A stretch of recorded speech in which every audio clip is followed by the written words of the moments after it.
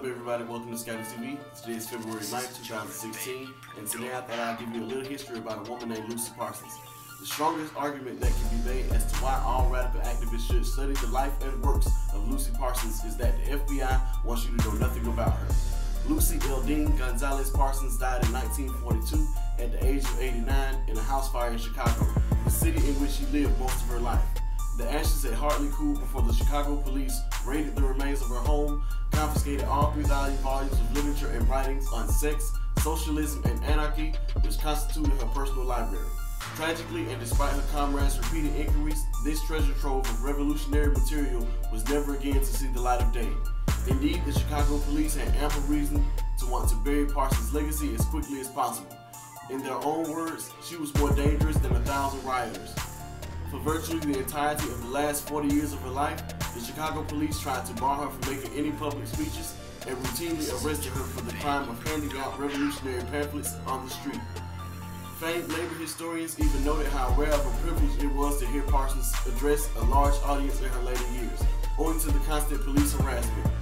Overlooked by history partially because so much of her own writings were disappeared by the government, and partially because she was a revolutionary woman of color, speaking out against the injustices of a capitalist society run by white men.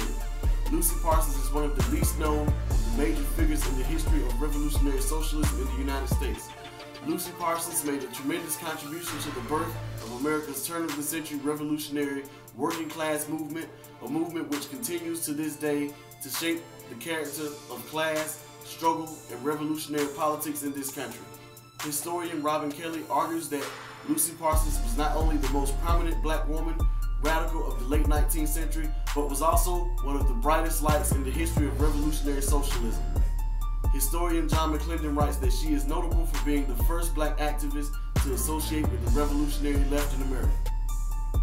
So the story of Lucy Parsons was basically stolen from us by the government. At the time when she died, they confiscated everything that she had written, every piece of literature that she had written, and it has not been seen ever since.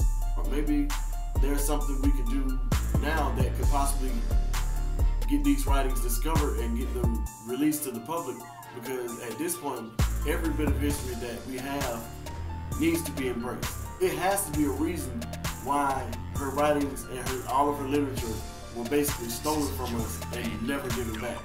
And if that doesn't open your eyes to say that we should fight to get these writings released, then I don't know what will.